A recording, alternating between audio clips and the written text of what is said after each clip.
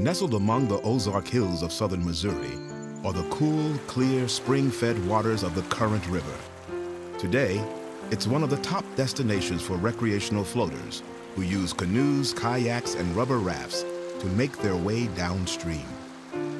But years ago, this river and others in the area were known for a different type of float, one that traces its roots back to Missouri's tall timber.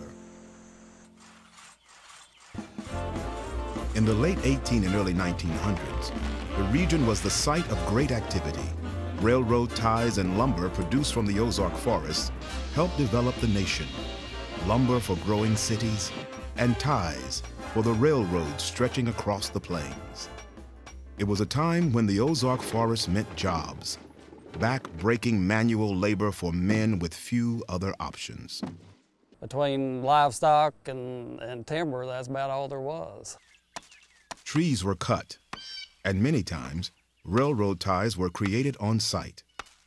Tie hackers, as they were called, earned 10 cents for each tie produced.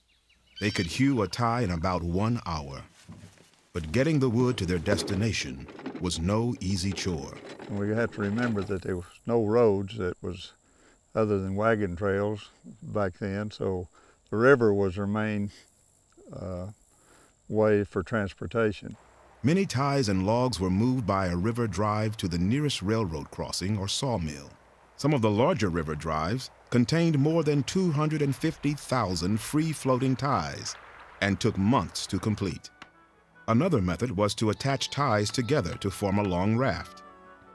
They free-floated logs and ties both, but the main thing down here on ties is they would nail them together with lash poles. That's saplings about 3 or 4 inches through, 20 feet long, and raft as many as 1,200 ties down the river. The men working these drives were called river hogs.